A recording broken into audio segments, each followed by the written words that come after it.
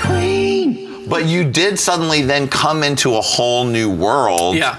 And you kind of were able to take your experience of working in entertainment, because you interned at E. Yeah. And you had you talked to Wendy. You had a lot of stuff that you wanted to do. Yeah, I did a lot. You were able to take that and sort of run with it. Yeah, I don't think anything's changed. Like, my laser focus on what I want to do is still right in front of me. Mm-hmm. But it's helped. It's great. But also, I think a lot of people don't realize the fact, like, there's a switch like that can be flipped. Like, all of this can end overnight. Like, this channel could be canceled. Oh, but believe me, I know, honey. It was we had a moment where we thought it was going to be canceled. Yeah, so you always have to be like ready for what's next. Yeah.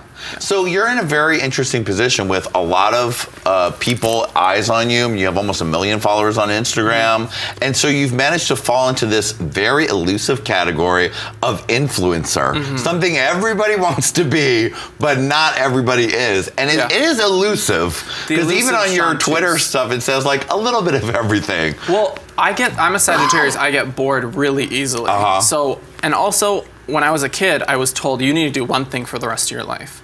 And that never sat well with me. I was interested in photography. I wanted to act. I wanted to be a TV host. Like, I feel like that's what should be taught to kids. Like, you really can do everything.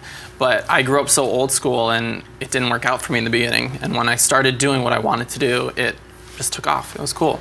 So yeah, I get to travel. I get to travel for work. I get to do a bunch of fashion stuff. And so like, what are you seem like you have a wide variety of projects. You're working with fashion brands. Yeah. And so how does something like that work? Like, they see that you have a lot of followers on Instagram, that you're very attractive young man, you're part of a power gay YouTube couple, and so they say, hey, we're dockers, and we think your butt will look great in our khakis, so come to Puerto Rico or whatever. Yeah, so brands will reach out to a bunch of people and just see who is the best fit for them. It's not just like, oh, you have a lot of followers, we want you. It has to be like, fit their image, fit their demographic. You have to, and also, I hope I'm a good person, I want to work with companies that I actually like, which is great. I'm not gonna like throw out like Fit Tea or these like the Kardashians do it all the time. I'm like, girl, you got so much money. You're not doing your own body cleansing pill. Exactly.